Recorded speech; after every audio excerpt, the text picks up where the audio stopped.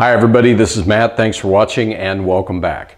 Like many of you, what happens when it comes to purchasing a firearm? A lot of times we don't have enough money to buy that one thing that we think that we really want or need. And so what happens? What do? Typically, we tend to trade in a firearm at our local gun shop in order to obtain what we want.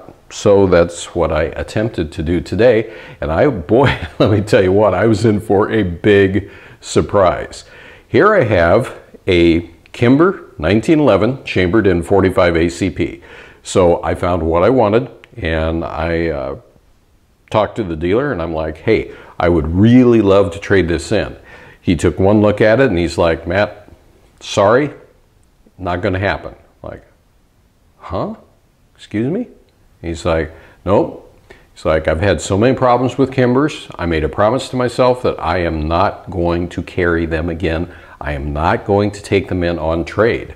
And I'm standing there kind of flabbergasted. I'm like, well, okay, I guess that simply is what it is. I mean, it's his business. He can choose to do what he wants.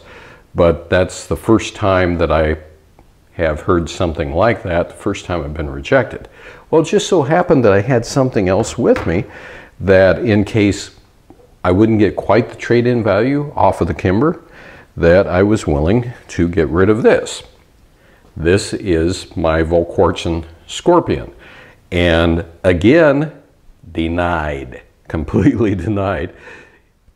He's like, it's a rare gun. I don't see too many of them. This is really for a special person who wants to shoot bullseye or something. He's like, frankly, I think it'd be just sitting around in my shop forever. And so, sorry, not interested. And at that point, I'm like, holy cow. That's kind of a major buzzkill, but you know, okay.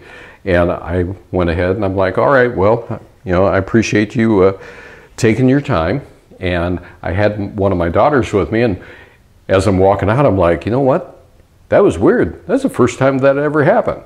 And so just a word to the wise, sometimes we might have something that has been of value to us, but to a local gun shop, it might not have any trade-in value whatsoever. So what am I going to do? Well, I guess I'm going to try to find what it is that I wanted at another local gun shop or even, you know, in the next town and see if they're willing to take something like this in on trade. So we can't always trade things off. And I believe that that's the first time in my life that I've actually run into that before, and I just thought that I would share the experience with you.